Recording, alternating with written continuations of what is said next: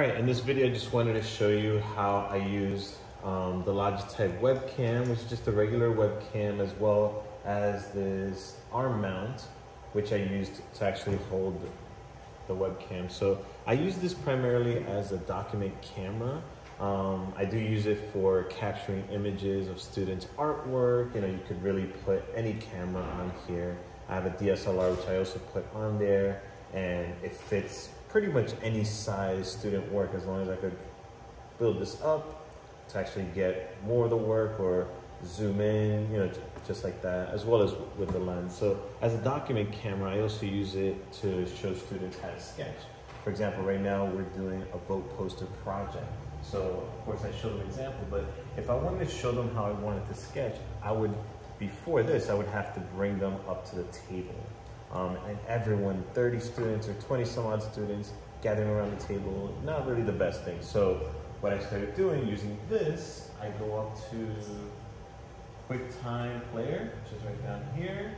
They should come with most Macs. There are other programs they use, basically anything that's just going to show you the webcam on the screen.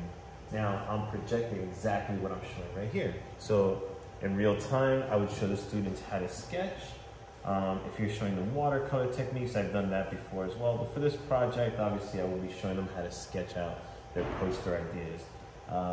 Vote, right, for the, right, here's the world, here, W-O-R-L-D.